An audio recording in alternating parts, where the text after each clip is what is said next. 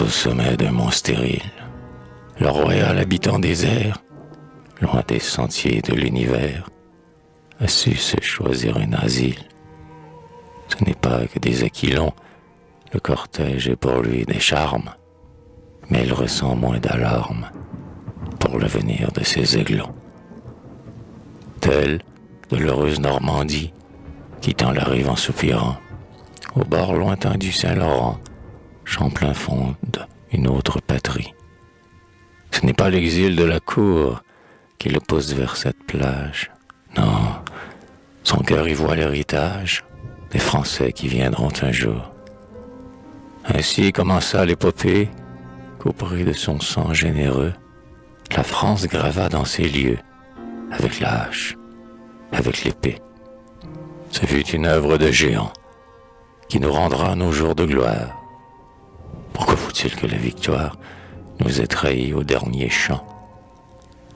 D'Israël, le bras tutélaire succombe au coup de Dalila. Mon calme que, seul, Wolf et Gala, cède à la fortune arbitraire. Mourons pour la dernière fois, sur nos drapeaux à lui l'aurore. Vivons, si Dieu nous laisse encore l'honneur, notre langue et nos lois. Dépôt sacré, porte à défense, nos fils, quand nous ne serons plus, s'armeront de mâles vertus, soldons que nous laisse la France.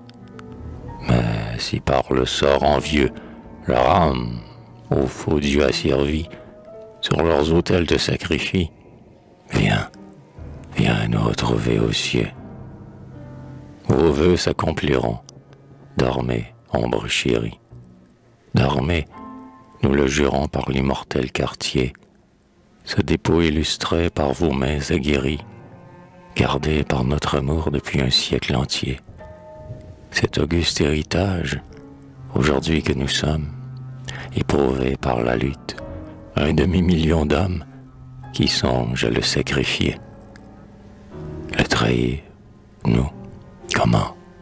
Par peur, comme le lâche, tout couvert de mépris justement prodigué, comme la sœur obscure qui, couchée sur sa tâche, se plie au joug honteux de père en fils légué.